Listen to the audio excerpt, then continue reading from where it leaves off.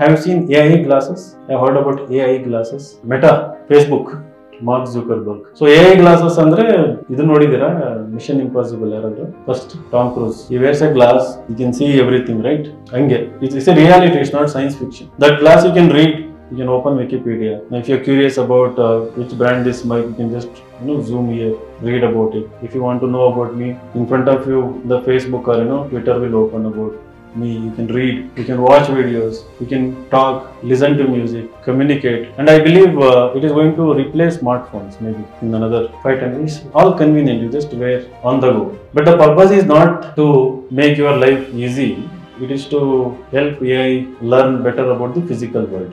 AI challenge enandre now it wants to understand humans, learn about humans. Earlier we used to learn from machines, now the machines want to learn about us and from us. So curious about it. So if you're not curious about these technologies, curious about how these are evolving and what is going to be the future implications, and if you're only stuck with the routine, predictable stuff, you are not going to be useful and valuable, and also not going to crack this exam. Because constantly UPSC tests that also, how advanced is your thinking, how updated you are, how curious you are, what is your understanding of the future implications of what is happening today, right? Ability to think, extrapolate.